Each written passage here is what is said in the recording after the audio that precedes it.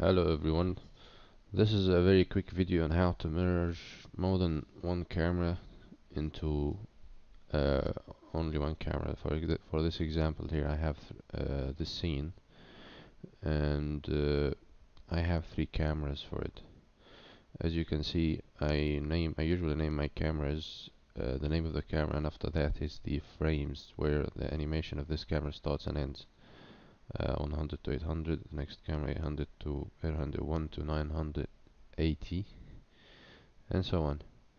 So here's my animation. This is camera 1, and we go to camera 2, proceed the animation from here. This is camera 2, and so on for the third camera. Now why would I do that? Why do I need to connect three cameras and make them one camera?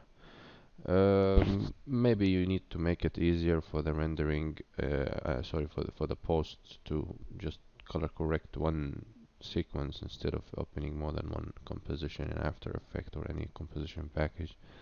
Or maybe you have some issues with render farms. For example, for me here, whenever I use render farm, it doesn't accept any overriding for the render frames. You can Because you can make an override for the start and end frames, and you can do the same results. Even if you have three cameras, you can do three render layers, and each layer make an override for the start and end frames. But that doesn't work with render farms. And even if you just need to make your life easier in compositing one sequence, whatever the reason, this is how you do it. From animation camera sequencer, you start creating the sequence.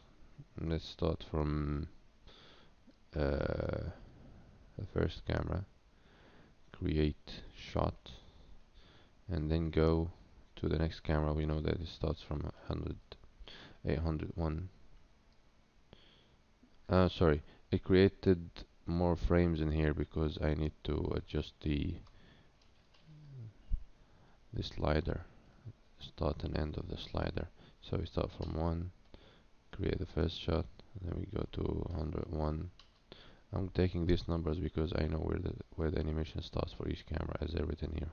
1 800 800 1 to 980. Switch to camera 2. Let's type in here 980, and this is 101. Starts and ends the same like the camera animation.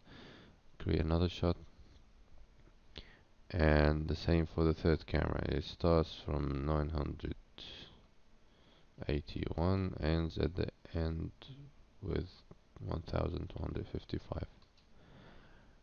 Whatever your animation starts and ends, you need to type your own numbers, of course. 981, and then create. Let's switch to that camera.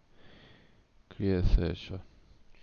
Now, if I scrub through this camera sequencer, you can see how my animation becomes. It immediately cuts to the other camera, and then the third camera.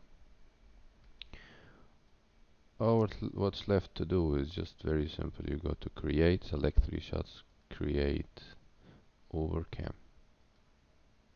And there you go. This is your camera. You go to overcam. This is one camera that contains all these three cameras. Even if you delete these three cameras, you still have this animation. See, cut to the other one. This is a kind of invisible cut in here. I'm not sure if you call it invisible cut, but we have a cut in here. And this is how you do it. Thank you very much.